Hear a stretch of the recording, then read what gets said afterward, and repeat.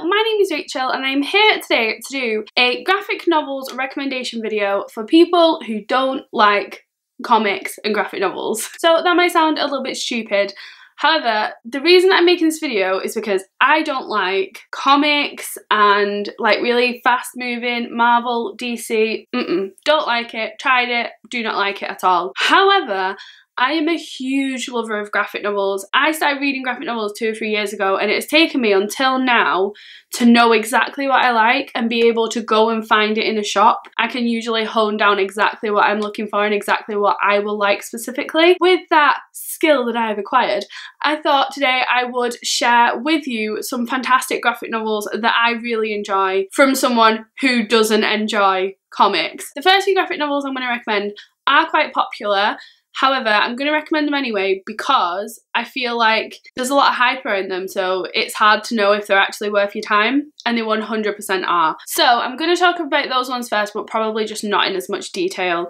So the most popular person, I think, who gets recommended for like graphic novel recommendations on BookTube and things like that is probably Brian Lee O'Malley, and obviously he is the writer of Scott Pilgrim.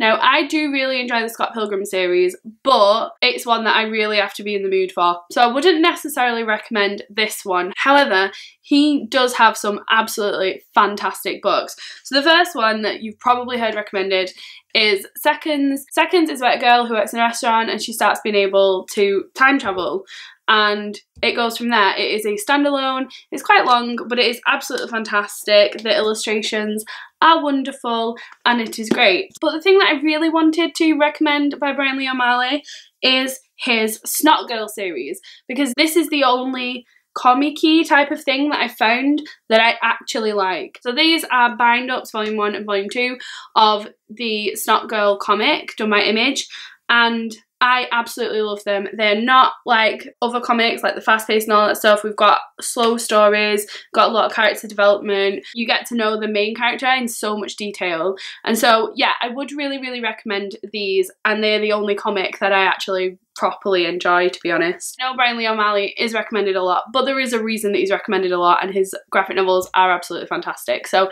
you should check them out. The next book that I always hear recommended for like beginners with graphic novels and all stuff like that is Through the Woods by Emily Carroll, which I would agree, this is a great place to start. This is one of the first graphic novels I read and I did absolutely love it. It's really great, the illustrations are amazing.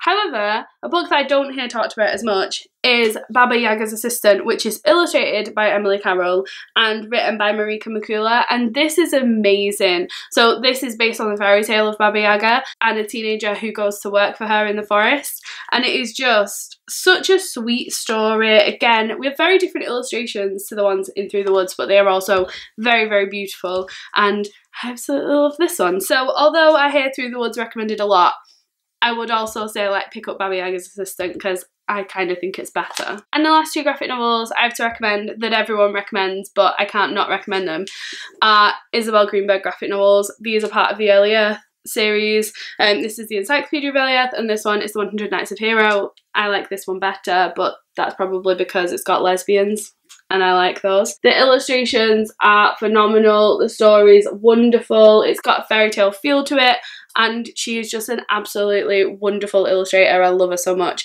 And I think Isabel Greenberg is doing a book about the Bronte sisters at the minute, so I am so excited for that. So then I have a few books that I don't hear recommended as much, but that I really enjoy. So one of those is Relish, My Life in the Kitchen by Lucy Knisley. So this is a non-fiction graphic novel, and in it she will go through events in her life, but they are always events that kind of revolve around food, and then at the end of each chapter she will have a little illustrated recipe page. So this one is for the way her mum makes mushrooms. It's one of those books where you kind of just like sit and languish in it and just, yeah, it's nice, it's very sweet, and so would definitely recommend this one. I'm quite a fan of non-fiction graphic novels, so yeah, this is a great one. The next book is This One Summer by Gillian and Mariko Tamaki.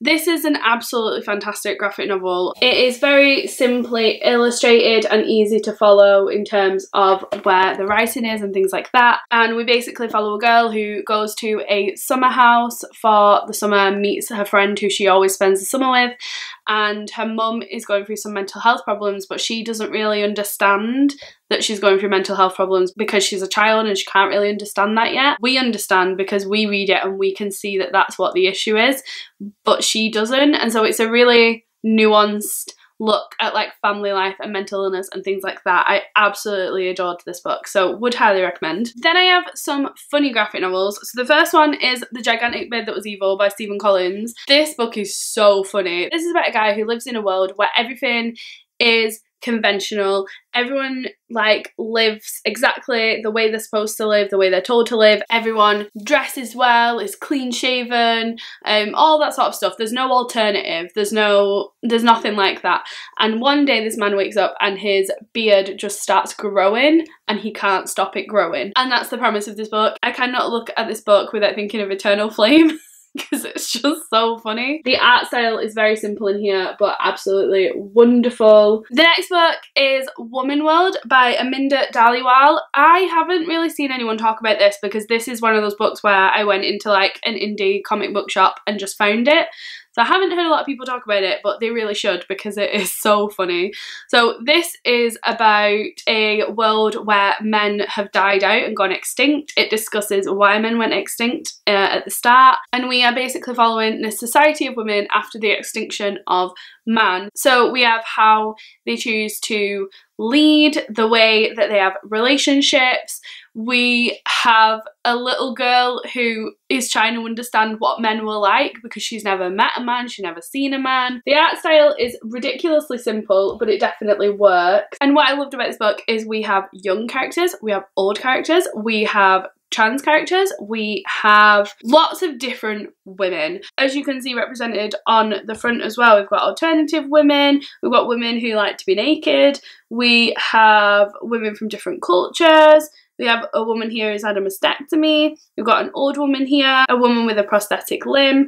Like, there's a lot of different people represented in this book and it's just funny. It's so, so funny. And then the last person I'm going to recommend is someone that I keep talking about but I just love her so much, and it is Vera Brosgol. So this is Anya's Ghost and this is Be Prepared. I would recommend Be Prepared more because I'm just in love with it at the moment because I only just read it, but Anya's Ghost is also phenomenal.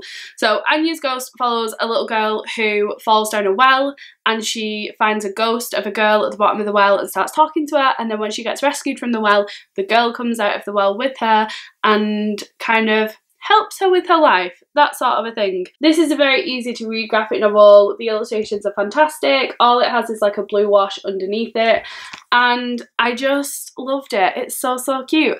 However, like I said, I like this one more. This is about a little Russian girl who decides to go to a Russian camp for the summer. She's really, really excited about going, and then she ends up being one of the youngest girls in her group, and so she doesn't really make friends very easily, and it's all about her summer at the summer camp. It is adorable. It is so cute. The illustrations again are very simple, and this time they have like a green wash underneath because it's like a summer in the forest, so it suits the story, and I just love this. I already want to reread it and I've literally just read it. It is so cute and I would highly recommend it. I'm definitely going to be like buying every book Brosgol ever brings out because I'm loving Vera Brosgol at the minute. Oh my god, these are so heavy. These are the graphic novels that I would recommend if you are not really a comic book fan. Like I said, they're all slower, character driven kind of graphic novels, which is what I like to read, and there are definitely like a lot of books out there that you can find that are like that.